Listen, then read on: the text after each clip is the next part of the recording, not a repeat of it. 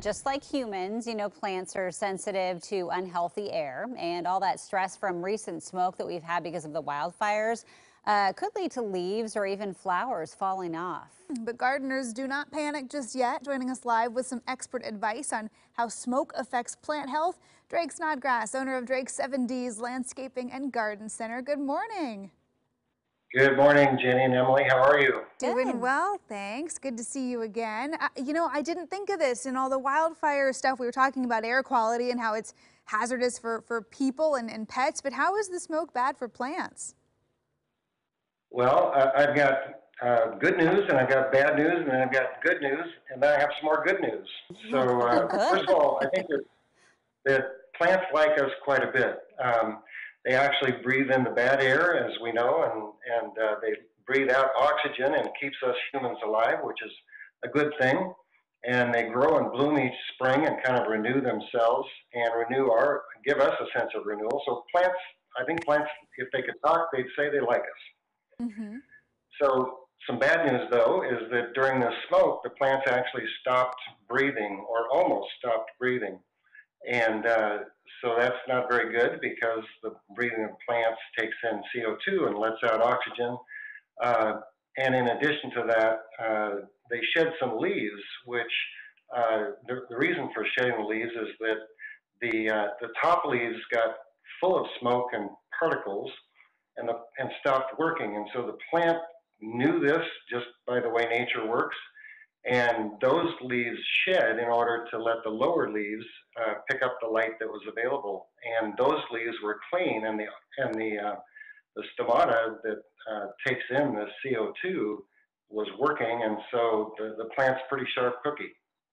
Well, that is good. That is Yeah. good, but I Okay. but I feel bad. Our poor little plants have been holding their breath I for a couple know. weeks Yeah, now. that's no good. Well, and so many people are they have vegetable gardens. I know Yeah, that's a this big is thing harvest in our time. area, and it's harvest time. So, what are some tips after all of this and all that the plants went through?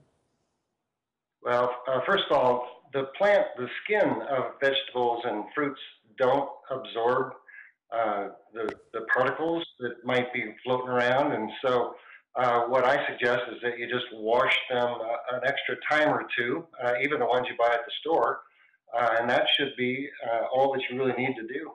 Uh, they're going to be just fine, and keep eating your fruits and vegetables. That's a good thing. If you have a leafy vegetable like lettuce, you would want to take out off some of the outside foliage in order to kind of get rid of any particles. And the other thing I'd say is that if you did have a garden near where a building burned, say out Estacada Way, you'd want to be a little bit more careful because a building inside potentially would have some hazardous material that might have burned and made it to your garden. Okay, Mm. yeah, something to watch out for this year. I know we've talked about this in the past. Some of our wineries in the area and vineyards dealing with smoke taint. How about wine grapes this year? Well, again, I think that we're safe that way. Oregon can again be proud of our harvest and the wine that's made from it because the skin of the grapes protects any absorption of that material. So I think we're in good shape.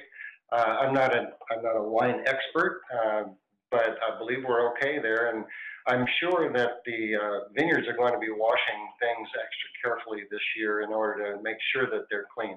Yeah, yeah, we're Just not be wine a experts either, just connoisseurs right, over just here. big Yes. fans. So. Yeah, no, you mentioned the soil. Is there a way to test for, soil contamination when it comes to what we just experienced? Yes, well, you should test your garden soil. If you're a gardener, you should test your soil every so often, and maybe not every year, but to do a test, there's labs that are available. Oregon State used to, with the Extension Service, test soil. They're not doing that any longer, but there's labs.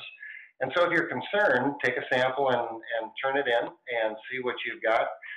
The other way, though, to kind of be safe is to just add some additional soil or compost to your garden this year in order to kind of, if there is pollutants, that they would be lessened or kind of diluted with the additional soil or compost that you might add. Okay, that seems doable. Yeah. I'm not as worried about it as I was now. Just Yeah. something to watch out for. Mm-hmm. Yeah. Actually, and CO2, the rains, cleaned the foliage and the plants are breathing again, so that's a great thing. Also, the rain take the CO2 and put it into the soil, and so um, that's there is CO2, and that's a natural thing that happens. So about 30% of that went into the soil, and it's gone. Yeah. It'll just Okay. kind of work its way out. All Well, right. Drake, always good to see you. And of course, if people want more gardening advice, we're going to have a link to Drake's 70s Garden Center. It's a fabulous place. We'll put that link on coin.com. Have a good one. Thank you, ladies. Yeah, thank you.